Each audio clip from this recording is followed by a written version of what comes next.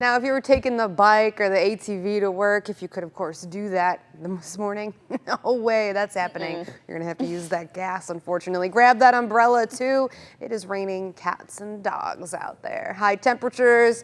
It's all because of them. Remember how warm it was yesterday? Yeah, we've been in the 80s 7 of the last 8 days. Now we have a cold air mass just shoving right in to this. So we had 86 degrees as our high temperature yesterday. Appleton came in with a high of 82 degrees. And now this morning, that heat is still building to the south and west of us, a 10-degree temperature difference.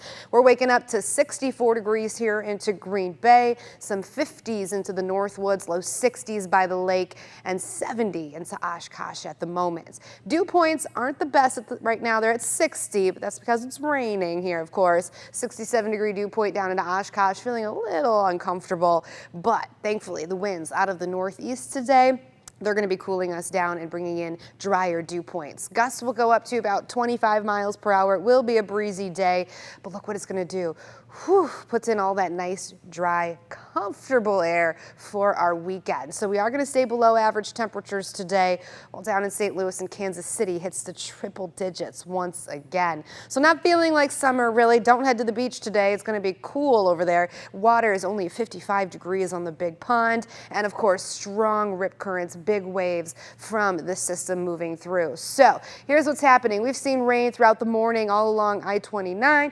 Now we're looking at, of course, those rain showers pushing further down to the south. So we've seen anywhere from a ½ inch to an inch of rainfall here for us so far. In fact, we picked up about a quarter of an inch in just 30 minutes. That's pretty wild. So heavy rain will lessen as we head through this afternoon. High pressure will dominate and actually start to clear our skies for our evening, for our weekend. This doesn't even move on in until Sunday evening. So for this morning, rain weakening, goes dropping further down to the south. It should clear the entire area by 1 o'clock this afternoon. The sun will come out. It'll be a much brighter and prettier day, but keep in mind, there might be some puddles lingering around. Look how nice it stays through Saturday, barely any clouds. Same thing for Sunday. We're going to get a little warmer on Sunday too. After our rain today, we are looking at another quarter of an inch potentially Sunday night into Monday. A few more shots of rain early in the week. Then we actually dry things out as we push into next week as well. So we'll take what we can get, right?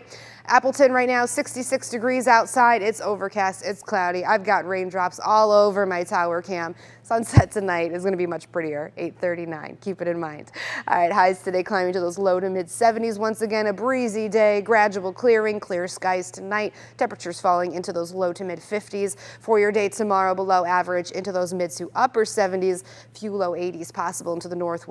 Sunny, comfortable, wonderful weekend ahead of us. I love the timing, how it's perfectly on the weekend. All of the rain and showers and storms hold off until we're going to bed, thinking about work next week. And of course, we have to deal with some of that in the beginning of the week. And then midweek, absolutely perfect. 80s, sunny, comfortable. Oh, I'm excited for that. That's what we like to hear. We'll have to soak up that sun while we have it. Yeah, absolutely. Thanks, Brittany.